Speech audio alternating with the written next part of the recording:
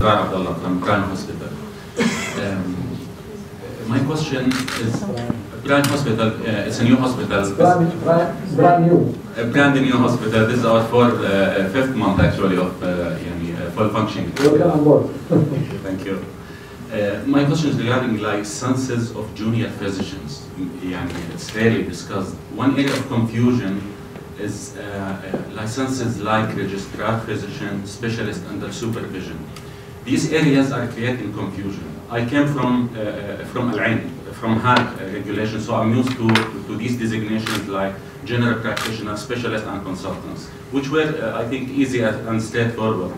I hear some says in Dubai that we are going into this direction. I want to make sure from you whether we are really wants to remove these designations like specialist under supervision, registrar physicians, because it has many things to do with the privileges and with lots of things. So I need to know where DHA stands in this regard. Thank you. As you know, we have unified the qualification requirement, the licensing requirement, and we started it 12th of October. And we were going to have the same titles from now onwards, so all the newcomers, they will not have such titles. They will have only 3 titles, which is GP, specialist, and consultant. And we are in the process of grandfathering these people and give them a grace period in order for us to unify all the titles in Dubai. So it will be like Al-Ain and Abu Dhabi have. So even with the renewal of the licenses, it will be the same process? It will be the same, but we will not downgrade everyone under supervision to a GP or upgrade them to specialists. We give them a grace period. Whoever is entitled to specialists, we're going to upgrade them. But whoever is not entitled to specialists and they should be downgraded, we're not going to do it immediately. We're going to give them until 2017 for them to correct their problem. Of education in the private sector. There are a lot of opportunities in the private sector to educate a new graduate student in a subspecialty area or in general specialties. We saw a regulation in the website which we downloaded and we start implementing, but the feedback was still this not implemented. So we'd like to see what's the current status of this education in the private sector. Specifically, there are a lot of subspecialty area which we believe that we can, within UAE, we can provide a specialist at a certain level. There is a lot of requirements in this field in general, in all specialty. But I'm sure there is a certain parameters got to be provided before we can say that this is this or that educational institution. I'm sure it's under consideration by the regulation.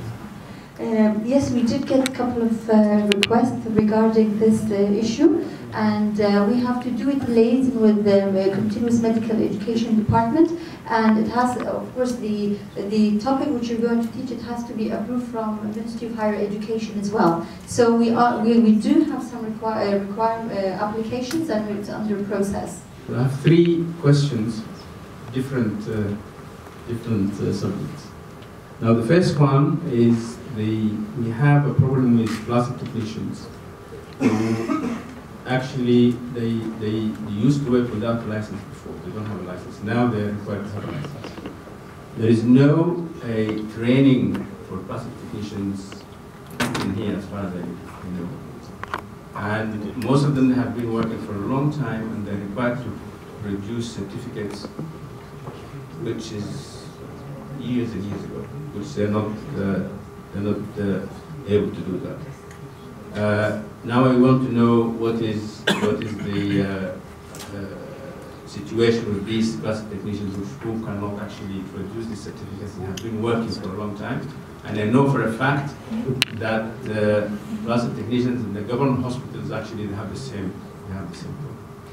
That's number 1. Number 2, I'm not quite sure if this is actually this forum will discuss this, but we have a big problem, I'm sure the other hospitals have, with the end-of-life care and the rules and regulation about this.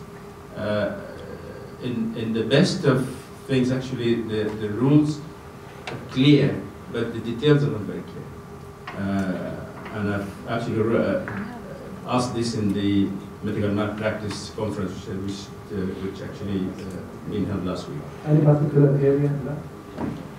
When you talk about the details, which is not clear. The details, you see, two things. Suggestion. Yes, I'll give you just an example. If you have a patient who is terminally ill, and this patient will say, please don't do anything, I just want to die. I know this is not allowed, okay? On the other hand, you have a patient who wants to go home, and we are sure if he goes home, he's going to die. But we are allowed to do this, we are not allowed to do that. And both of them, I think, they're in the same boat. One we are allowed to listen to the patient, the other we are not allowed to listen to the patient. We might form a committee from all of us with the other authorities related who has the. So I think we'll address it. Okay, that's why I asked this forum, but it is an important issue. The number 3, did I say 2? Number 3, okay. Okay, now number 3, recently we have quite huge fines slapped on us because one of the CCSD technicians was not actually licensed. It is more or less 200,000 pounds. And I just want to know, these licenses, are you allowed really to appeal to that, number 1. Number 2, we already did whatever we're supposed to do, but still we are not actually, our appeal is not listened. It has to go to an appeal committee, and the appeal committee will look into it and you will definitely get the answer, so nothing gets lost.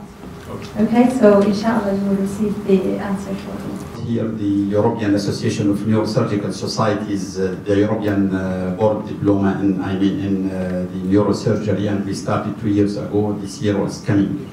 And we are discussing now with the Saudi Council for Specialty to recognize the people who are involved in that, with that course. It is a cycle of 4 years, which is done since 30 years in Europe. It was 5 years, now it is 4 years, and mostly all the neurosurgeons in Europe, they are going through it, and they call it European board. Now we started it in Dubai, and the next one will be in February. Again, we will see if this board will be recognized here. Okay, it is like equivalence in Europe now between the countries. For sure, the person who will go through it, they will pass. They will go through an examination after that by the committee, written examination. If he passes the written examination, he will go through oral examination by the board from this association. And if he passes, they will deliver to him the degree from the European Association of Neurosurgical Society. That's one thing. And the Saudi Council of Specialties, most probably they will recognize it as a specialty again in neurosurgery. But the person who will go through it needs to be a qualified neurosurgeon from his country. So this is one of the projects I will present to you. And we started this cadaver workshop training again since now about 4 years in the Emirate. And education to enhance because the human capital is the main issue here really, in general, wherever you go. But each specialty has certain requirements, and because anything has to be approved. You have the higher education in any specialty. Just one comment, please. This diploma you give is accepted from whom? Because when we ask here, they don't allow private sector to give diploma certificate from whom? Okay, can we, this is a very good initiative that you say, but we can always discuss the detail of the program which you're having on individual level, and we can give you the full support plus the medical education. Arabic universities involved in that. We have universities. جزاكم الله خير، وإن شاء الله نحن will look at these programs individually.